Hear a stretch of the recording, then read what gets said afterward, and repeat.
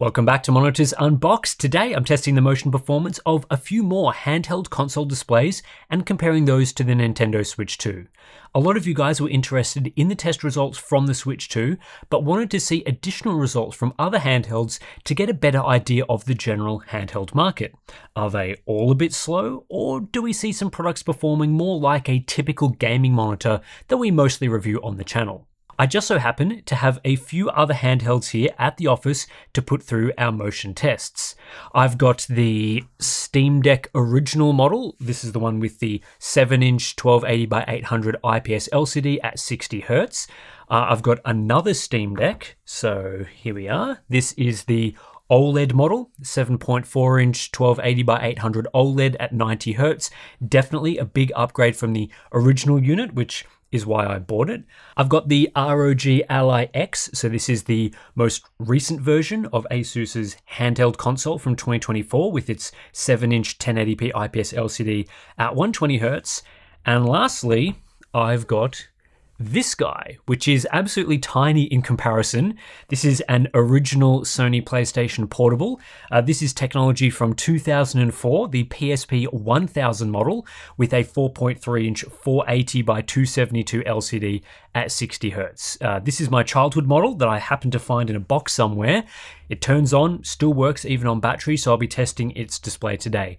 It's wild to think that back in the day, these sorts of handhelds came with a pop-out optical disc drive, a truly amazing use of space, but hey, that's how we used to play Grand Theft Auto Liberty City Stories back in 2005. So let's first look at the Steam Deck LCD version and its measured response time performance. Again, we're using the same methodology to measure handhelds as we do for desktop monitors, but with a reduced number of samples as this testing is done manually. What I found with the Steam Deck LCD is that it's pretty slow, around the same performance level as the Switch 1 original LCD version.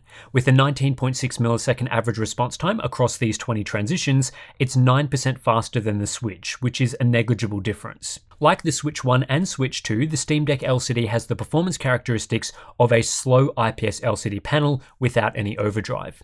IPS technology has gone through several generations, the latest of which is usually branded as fast IPS, which refers to a version of IPS that even without overdrive enabled, has response time performance generationally superior to older IPS panels. Fast IPS in our testing usually achieves around a 10 millisecond average response time with overdrive disabled. The Steam Deck LCD and Switch 1 hit 20 milliseconds, which is more like what we used to see around 5 years ago before fast IPS hit the market.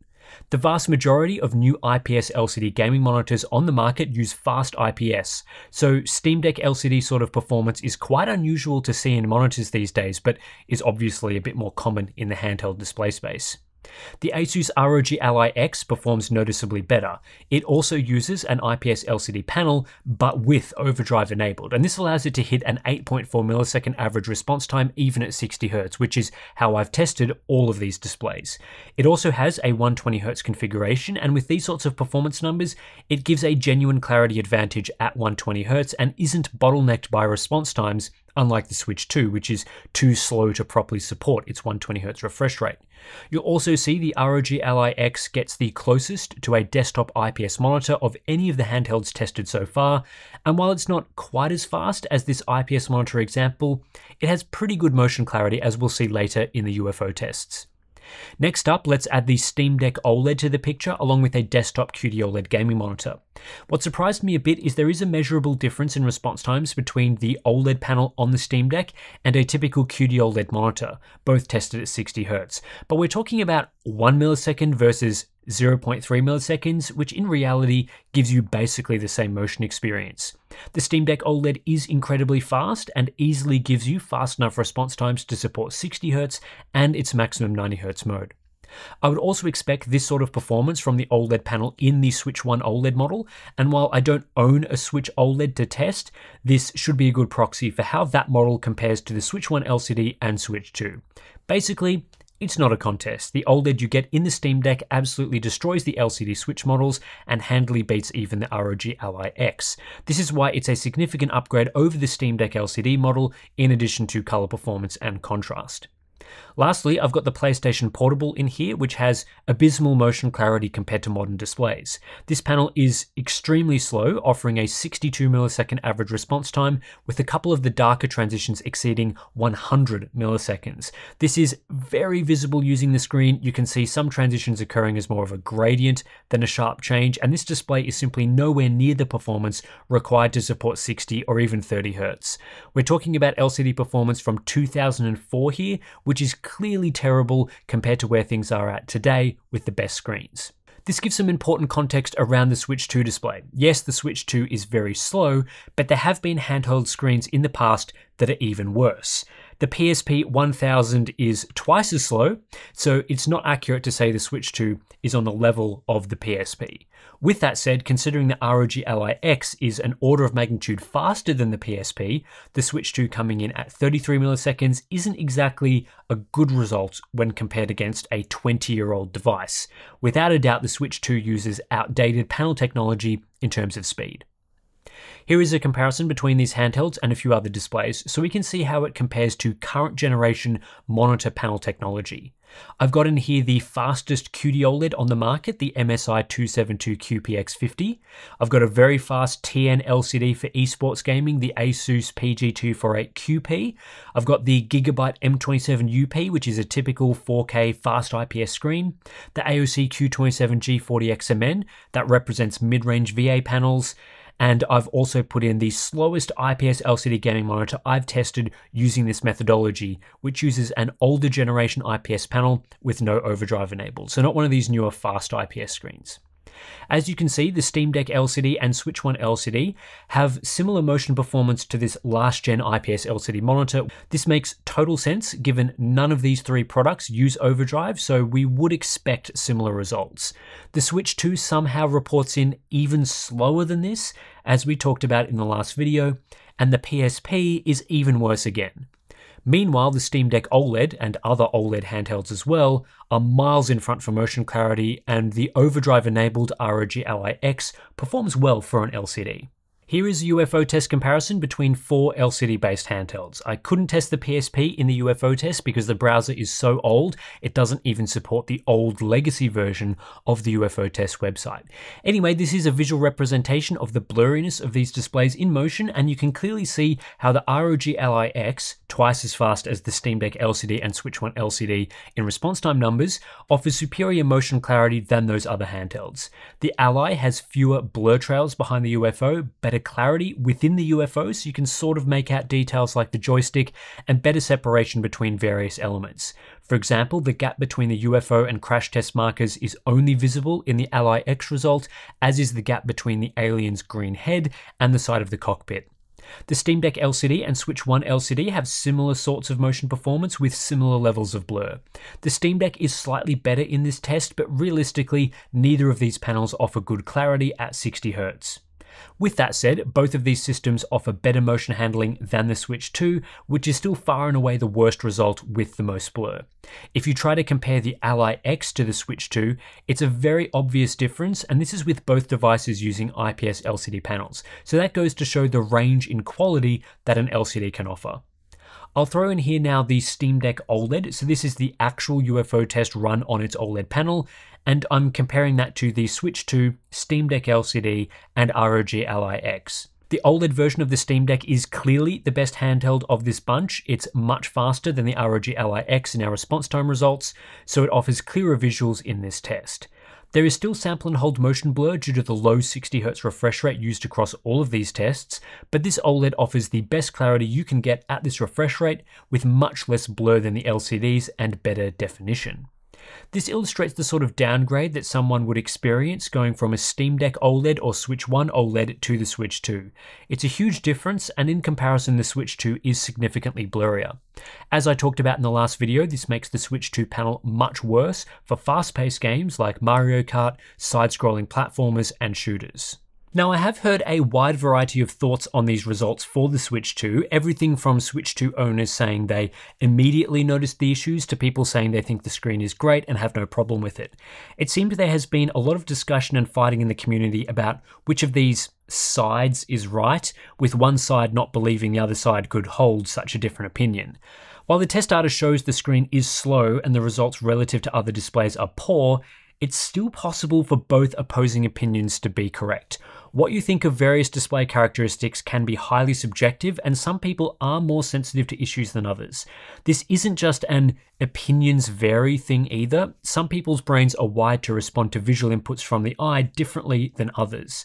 The most common way this presents across a group of people is with PWM flicker. Some people are not sensitive to backlight flicker at all, while others are very sensitive, and viewing displays with flicker causes eye strain, headaches, or nausea. It's genuinely impossible for people not sensitive to flicker to see or feel the negative effects of flicker. With motion clarity, some people are more sensitive to blur than others and find it easier to see the issue. This can depend on how your brain is wired, but also the games you are playing, what you are looking at in those games, and how observant you are. It can also depend on the reference point you have for display motion. If you have played a ton of games on CRTs or OLEDs, which have much better motion clarity than LCDs, your reference point is set to the clarity those screens provide. Moving to a slow LCD like the Switch 2 can be an extremely noticeable backward step, while someone else that hasn't extensively used fast panels will find it much harder to notice the issue with a slow LCD. Ultimately, I think most people would be able to identify how slow the Switch 2's screen is in a side-by-side comparison with an OLED panel running the same content. You should see a difference in motion similar to what we are showing in the UFO test results, but if you just pick up a Switch 2 and don't perform a side-by-side comparison to something better, I can understand how you might not notice its slowness, and that's fine. In these situations, ignorance can be bliss, and you'll enjoy your experience with the Switch 2 more than those that are highly sensitive to motion.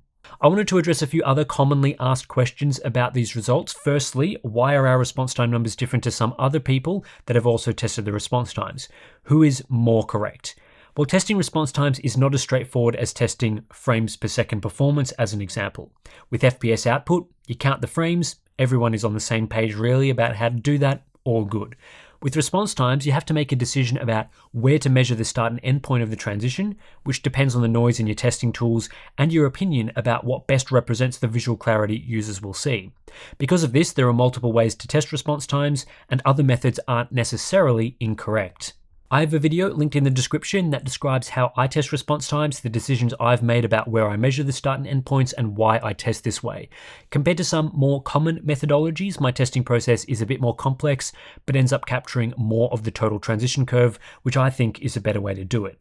This means my numbers are usually higher than other people's numbers and not directly comparable. What matters most is the relative difference between products tested using the same method, not the actual raw output number. In the first video, I suggested that one possible reason for the Switch 2 not using overdrive is power consumption. I have some more information to share here thanks to someone reaching out who works on handhelds, specifically the display panel side of handhelds. According to their testing, enabling overdrive on a handheld panel increases power consumption by 100 to 200 milliwatts, depending on the type of panel and its refresh rate. So the higher voltage overdrive requires does increase power consumption, but overall it's not a significant increase. The person I spoke to said it was a negligible difference. With the Switch 2 consuming around 10 watts peak in the handheld mode, enabling a feature that only consumes 100 to 200 milliwatts would only increase power usage by 1 to 2% and reduce battery life by that amount. That's of course in peak situations, but even if we said the Switch 2 is using around 4 watts, so delivering just shy of 5 hours of battery life on its 19 watt hour battery, enabling overdrive would only reduce battery life by approximately 10 minutes. It's questionable whether Nintendo would have made this trade-off for what would amount to minutes of battery life gain.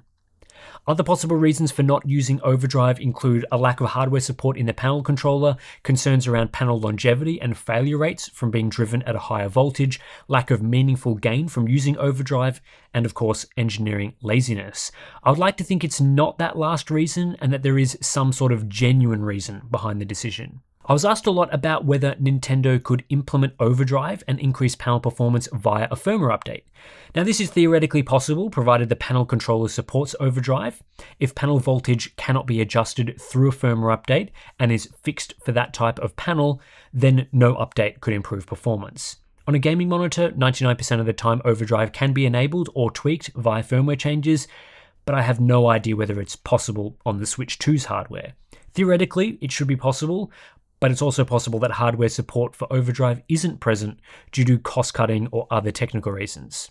The other possibility is that adjusting overdrive is not possible via a firmware update, but is possible via a hardware revision. And I don't mean an entirely new display, which is probably preferable at this point, but with a tweak to the controller at the factory. So something to look out for is a switch to hardware revision, though honestly, I wouldn't hold my breath for Nintendo addressing the speed issue, either via a hardware revision or via a firmware revision. I think it will probably stay the same, but I guess you never know. So anyway, that's it.